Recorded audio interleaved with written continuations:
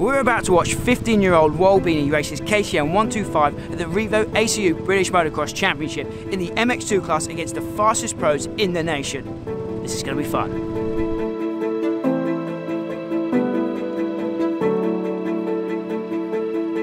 So Wal, stepping up from an 85 last year into the MX2 Pro class, what's that jump been like for you so far, one round in? Yeah, it's been difficult for sure.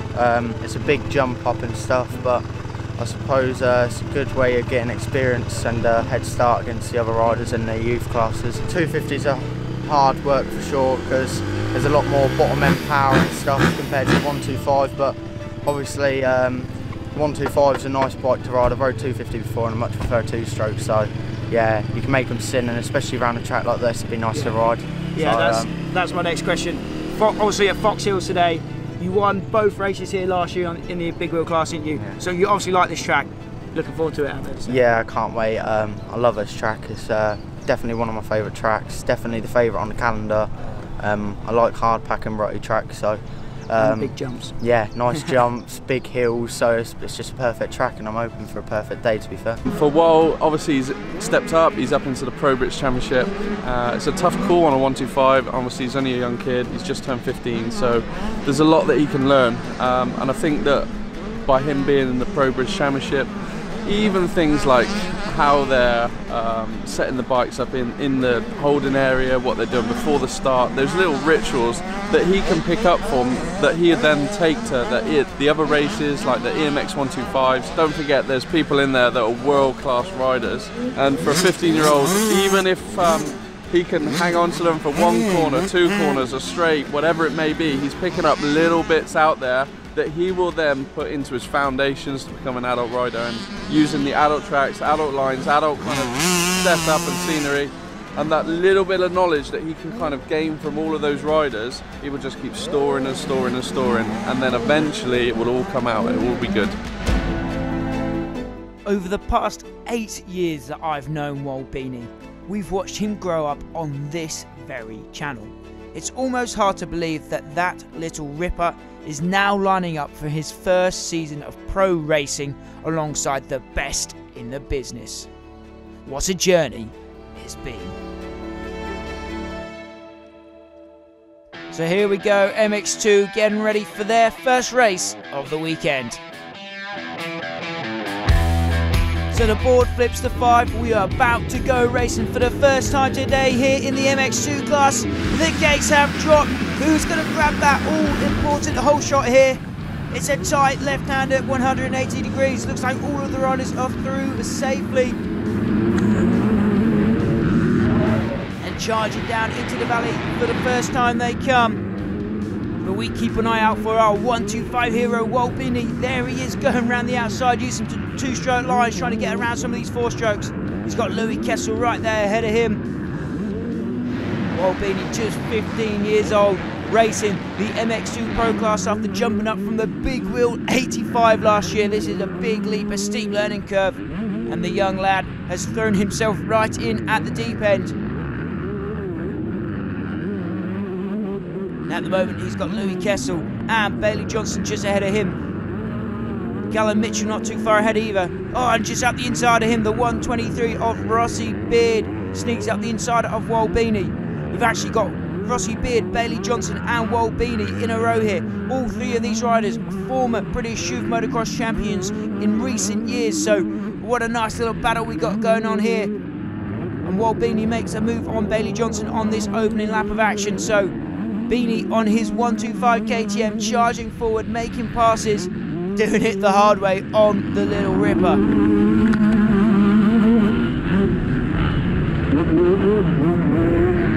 They jump down the big hill here at Foxhill for the first time today. Beaney up the inside, tries to make a sneaky move on Rossi Beard there. Wasn't quite close enough to make it happen. Up the big step, up they go. Oh, Beaney gets cross-rutted, and then he gets clattered by Bailey Johnson, that looks like. So Wal Beaney and Bailey Johnson, two rivals from the small wheel 85 class just a few seasons ago, hit the floor together here. They're going to have to come back through the pack in a fierce charge now. This is going to be a long race for the two former rivals. Luckily both riders seem to be uninjured. They've remounted And the charge is back on now. They've got work to do. Beaney launching up the big step up here. His nickname has always been Wild Roll Beaney. He's not afraid to send it, that's for sure. Beaney quickly onto the back of the pack now, so he's made up some time very quickly here. And he's making passes already. He's got the 54 of Dylan Spencer ahead of him now, all in white. So what can he do about the number 54 machine? He's got a trainer riders just ahead of him actually, so the carrot is dangling for sure for young Wild Beaney here. So Spencer, and that looks like that could be the 470 of Tom Hughes. In a fierce tussle just ahead of Wild Beaney. Beaney trying to capitalise on this mayhem. Couldn't quite make it happen right there, but he's on the charge, that's for sure. He's making that little 125 sing around the awesome Foxhill Motor Park here. By far one of the most historic and iconic tracks on the British motocross calendar. And Beaney up the inside, what a nice little block pass move at the bottom of the hill. He's hanging off the back of that 125 up the steep Foxhill, and he makes a pass stick. So he's got the 118 of Jaden Murphy ahead of him now.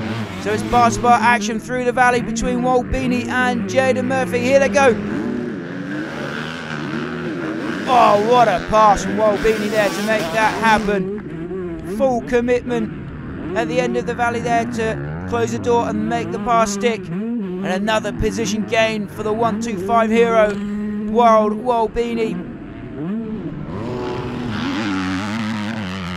He's close as they launch down the hill, the big steep hill at Foxhill. The cameras do not do that justice. That is scarily steep. These hills are scarily steep. And up he goes on his 125, hanging off the back of it. Into the valley they come.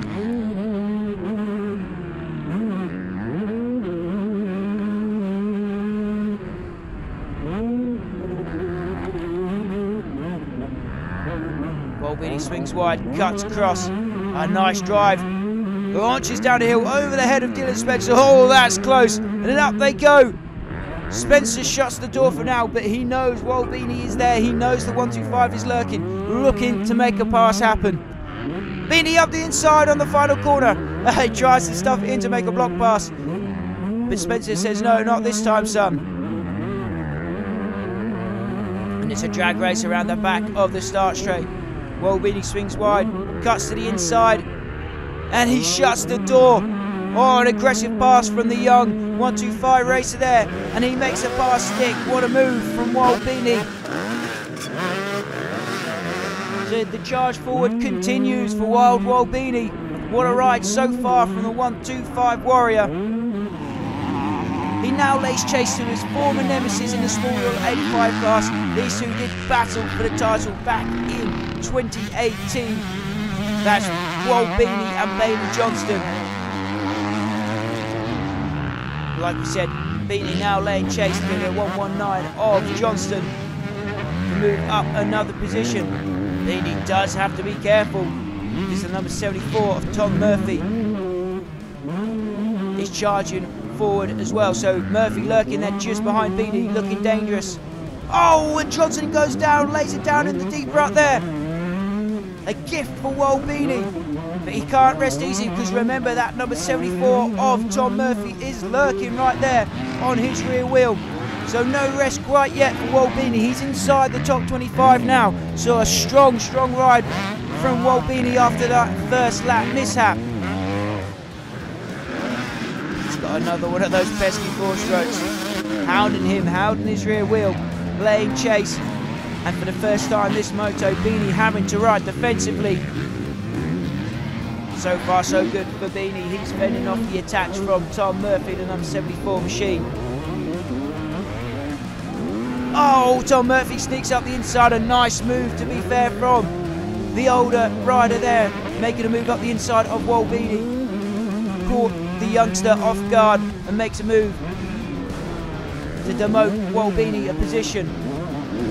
A handful of laps to go left in this race. Can Wild Beaney hang on to the 24th position, hang on to a top 25 in what is only his third ever Pro MX2 race? No matter the result of this, Wild Beaney has to be proud of himself, has to be proud of the gutsy ride that he's put in. Remember, he's underpowered, he's underage, but he's got the heart of a lion. While Beaney has found himself on the rear wheel of Rossi Beard, the former British Motocross champion himself. And Beaney tries an inside move there in the final corner, but can't quite make it happen. They take the 1 lap to go board. Beaney has to be careful as well, he has to be mindful because Bailey Johnson is lurking there. But around the outside of Rossi Beard goes Wal Beaney to advance up a position further. But there is Bailey Johnson. With 1 lap to go, Bailey Johnson is on the charge. He made that mistake earlier, remember, and he's come back with a vengeance. He's looking to make a last-ditch move, a last-lap move on his former nemesis, Wal Beaney. But can the 125 Warrior hang on for just a handful of corners? We're about to find out. 2 corners left to go. Beaney launches down, big step down. On the gas, up over the big step up. 2 corners to go. Can he hang on? Can he defend the insides from his former nemesis, Bailey Johnson? 1 corner to go. To the inside goes Wal Beaney. And across the line, he hangs on to it. A top 25 position for our 125 hero. And a nice show of respect there as they cross the line between the 2 former youth motocross rivals.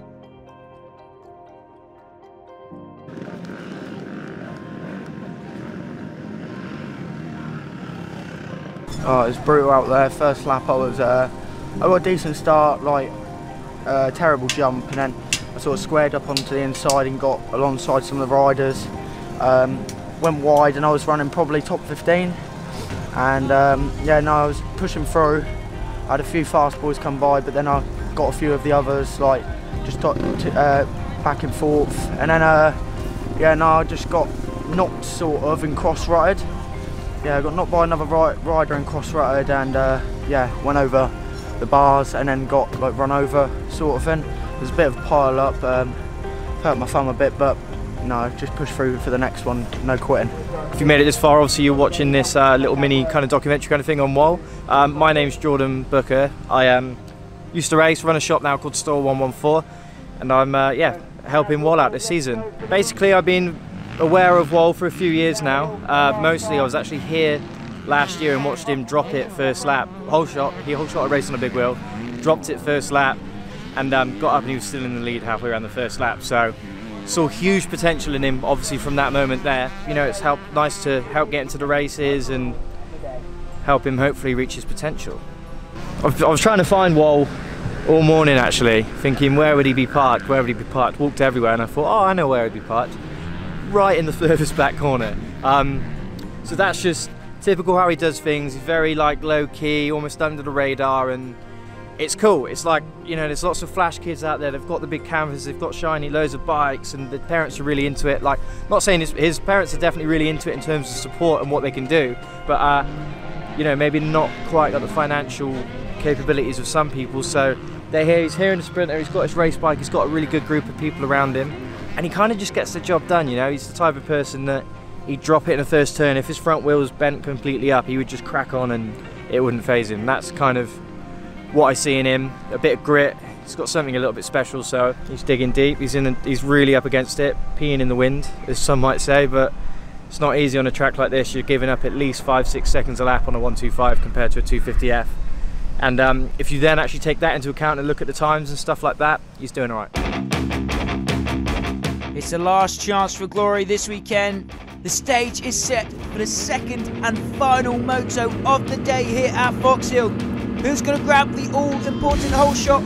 The gates have dropped. Oh, and it's not a great jump for our 125 hero, Wal Beaney. But there's carnage in the first corner. Riders down everywhere. But Wal Beaney picks his way through cleanly. Smart moves from the youngster. The dust kicking up here is gonna be sketchy on this first lap. The riders picking their way through carefully. Through the valley they come for the first time. Wal Beaney finding himself in the mid-pack once again, with some work to do. He wants to reach his targets, reach his goals for the day. He's got some good company up there. The 4:26 of Conrad Muse, the series points leader, and one of the fastest MX2 races in the world. There's no question about that. So let's see if Beaney can follow one of his boyhood heroes through the pack here.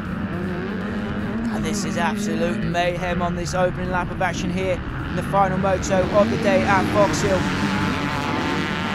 Beaney just trying to carefully pick his way through, keep out of harm's way on this first lap of action. He powers back up Foxhill for the first time. And over to the far side of the track, Beaney goes to the inside. There's a deep, oh, there's a down rider.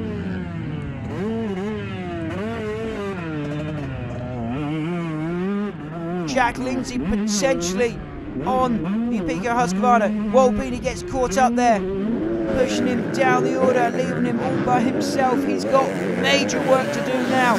He wants to get back in the mix, get back in the fight in this moto. So it's going to be a long race ahead, a long race for Beaney now. So Beaney laying chase to the pack ahead. Remember, he's one of only a handful of two-strokes in this race, and most of those two-strokes will be 252 strokes to double the capacity of the bike that Beaney's riding. But either way, Beaney slicing through the field. He makes a pass there at the bottom of the hill. Remember, that was his favourite place to make a move in race number 1. So the little 125 might be at a disadvantage around this track here today. But Beaney doesn't mind a bit of extra work as he cutting his teeth, learning his trade here in 2022.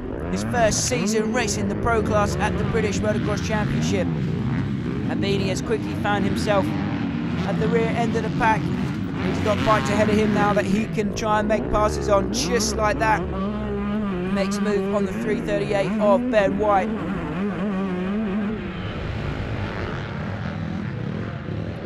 Down into the valley he drops once again. Oh, a mistake there. Just losing the front end in one of those deep ruts. And Beaney goes down again. So this has been a disastrous start to the second moto. And all that work has just been undone. So the stage has been reset for Beaney. He's going to have to do it all again now. He's now got the 118 of Jaden Murphy ahead of him. So drop down into the valley. Beaney looking to make a pass on the 118 machine. Over the first jump here in the valley. Big stretch for the 125, and then we've got a nice little double here at the end. Murphy protects the inside line. Beaney swings wide, then cuts across the track. They both pull the trigger on the big step down and the big step up. Murphy looks over to defend the inside, but Beaney sneaks to the inside rut. Can he make it happen? Not this time. He cuts to the inside of the final corner, looking to make the block pass. But Murphy says, no, not this time, lad. Not quite yet. You're going to have to work harder than that. So here we come to Beaney's favourite passing section of the track, down the big hill. He jumps to the inside, hard on the brakes, to that inside line. He takes the line away from Jaden Murphy, and on the gas, up the hill goes Beaney, hanging off the back of his KTM 125, and he makes the pass stick. That's impressive for a little 125 to outgun a 250F up that slick hill here at Foxhill Motor Park. What a move by Beaney. And as the laps count down, time is running out for Beaney to advance any further up through the field, but he still fights forward. Remember, he's underage, underpowered, but he's certainly got the heart of a lion. But it's good to see that he has never given up, even as we reach the dying moments of this race. He's still got riders ahead of him. And another pass made for our 125 hero. Like we said, he's not stopped charging all day long here as we reach the final lap of the day. Beaney can be proud of his efforts today here at Foxhill. He might not quite have hit his targets of the top 20 finish, but the effort that he's put in on that 125 machine has been heroic, to say the least. He crosses the line for the final time here today, and we believe young Beaney can hold his head high. Jesus, it's like, you know, he just puts his every little effort into it and never quits and just keeps focusing, you know. Proud of him. Oh, just heart goes out to the kid. He's just so much. Yeah, thanks, man. Thank you. he's just one of those kids that you just got to get on with, and he's just there and he just puts in 100%. You can't ask for any more than that. Brilliant, brilliant. Yeah, just a silly mistake, just trying to push back through the pack. Obviously, there's a big pile up on the start, so a lot of people got held up in that. So yeah, I tried coming back through the pack and just made a silly little mistake, and then because I made that mistake, I landed on my arm. Funny that I picked up an injury, obviously, and yeah, no, it's hurting, but it's no excuses. It was just one of them races that we need to forget about and just move on. But overall, I'm happy with my speed and stuff. I just need to focus on my consistency, because at the minute we're just not getting anywhere with how I'm crashing and stuff, and I feel like there's a lot in the tank where I can show my full potential to an easy top 15, and just it's not there yet. So we're just going to keep on plugging away in the gym and on the bike, hope for some better results next round and for the ones to come. Thanks for everyone that supports me and stuff, and thanks to Max and his dad Phil for the opportunity to give me this. It was a nice, it was nice just to have someone that wanted to work with me and yeah, just see what I like, go behind the scenes and stuff. So yeah, thank you to Max and Phil, my mechanic Max, all my sponsors, my dad especially, and my mum, and yeah, and everyone else that helps me out. Just wouldn't be able to be here without them, and Lee Dunham as well. So that's the day done and dusted here at round 2 of the 2022 Revo ACU British Motocross Championship, fueled by Gulf Race Fuels. It was a baptism of fire for our 15-year-old racer, Beaney. He's underage, he's underpowered, but he's got the heart of a lion. He never gave up, and he did us, the two-stroke family, proud around one of the most gnarly, most iconic and historic tracks here in the UK. So he's done us all proud. It was great to watch. I can't wait to see what he can do for the rest of the season and for the rest of his career. He's only young, so he's got a lot of time ahead of him to do some great things on a motocross bike. If you enjoyed this video, be sure to subscribe to see more. Check out Woe on Instagram. I'll leave his details in the description down below. As always, you've been watching 999 Laser. My name's Max, and until next time, I'll see you at the track.